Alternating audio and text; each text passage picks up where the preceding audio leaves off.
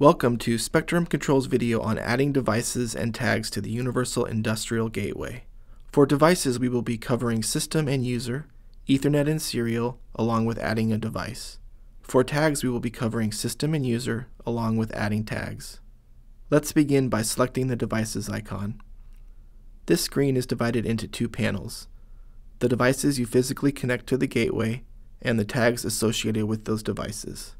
In the devices area, you will notice both System and User. System provides users a set of read-only tags specific to the gateway, such as system, heartbeat, and time. User permits you to create tags local to the gateway, allowing the gateway to behave as a device with its own set of tags. This can be a very useful diagnostic tool. In this example, we are now going to connect a Compact Logix L306 Ethernet-capable controller to the Universal Industrial Gateway. In the Devices panel, click the Add button to configure the device properties and establish proper connection with the gateway. Here we will name the device, specify whether the device is connected to the Ethernet or serial port, select the appropriate protocol and port setting, add the IP address and slot number. These fields are dynamic based on what you specify for connection and protocol. You can test the connection to this device using the Test Device Connection button. If configured correctly, you will see a green check mark. Now, we are going to connect a Modbus serial device using the Modbus RTU protocol to the Universal Industrial Gateway. To add another device, click the Add Device button. Keep in mind, you can add multiple devices, each with a different protocol.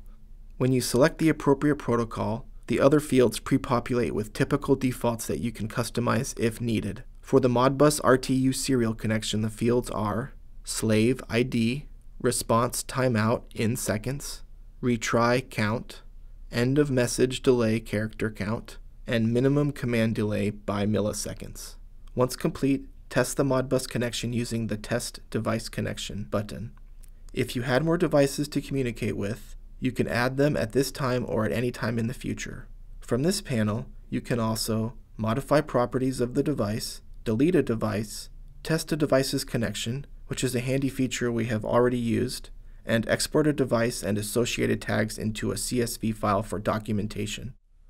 Now let's take a look at the Tags panel. The Universal Industrial Gateway moves tag data between devices. In this panel, you will specify the tags whose data you want to move between devices.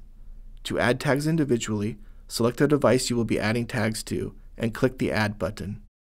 In this example, we are adding a tag to the Compact Logix L306 Ethernet-capable controller. Complete the tag property fields as the tag is configured in the originating device. Here, we will give the tag a name and description.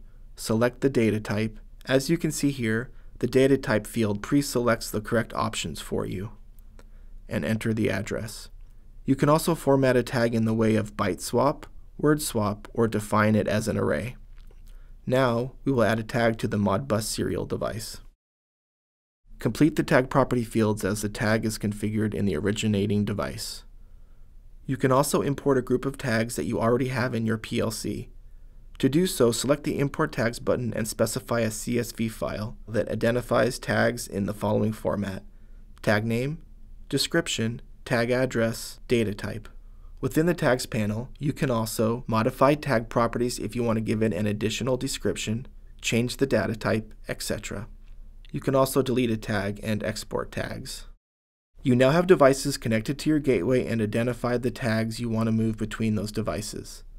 To continue setting up your Universal Industrial Gateway, please watch our video titled Creating Tag Maps. For additional information, please visit spectrumcontrols.com. Thank you for watching.